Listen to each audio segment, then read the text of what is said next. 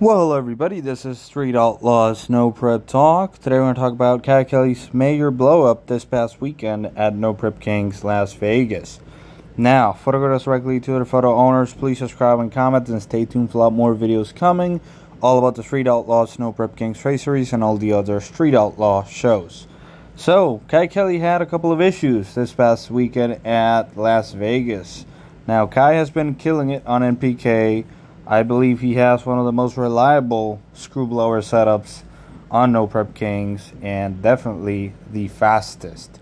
And he is still the best on NPK. He is leading the points in the individual championship and also in the main point standings for the invitational race. And his team is leading in the points. So Kelley is dominating.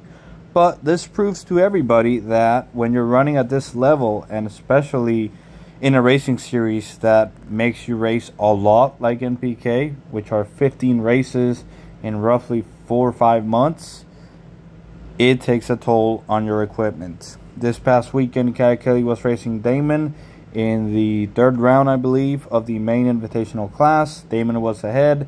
Kelley was closing in, and suddenly the blower came off the motor. It backfired and it blew the blower off, and that is very serious. Now, these cars have burst panels. It obviously blew the burst panels as well, but if the backfire is severe enough, it will blow the blower off, and that is significant because it causes a lot of damage. We've seen Justin Swanstrom having issues with that, and he blew the blower off a bunch, like 4 or 5 times, and it can happen to anybody. And screw blower cars are very hard on parts. And Justin is running a fuel injection setup. Kelley is running a mechanical setup, but it can still happen. And it happens to the best of them. Kelley is proven probably to have the most reliable screw blown setup on NPK right now. He hasn't really had much engine issues. He has a really good tuner, Jeff Pierce and also Adam.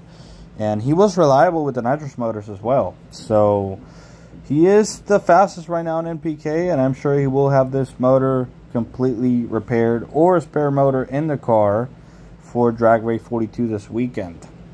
And Kai's G-Body is very, very fast. He has a massive lead in the individual championship. He is 20 points over the 2nd place, which is Giuseppe, and he is 20 points ahead of Damon on the main invitational point standings as well, and his team is leading. So Kai is doing really good. He is running very well, very reliably, but it can happen to the best of them. Now let's wait and see what Kelley posts on his YouTube channel. I'm sure he will do a video and he will explain exactly what happened to the motor and to the blower setup this past weekend in Vegas, but I'm sure he will have it all fixed and ready to go. So Kai could dominate this weekend, and I see him dominating and possibly taking the individual championship home. He has a massive lead, and we only have 6 more grade 8s left. So anything can happen, but Kai is sitting really happy right now for the individual championship.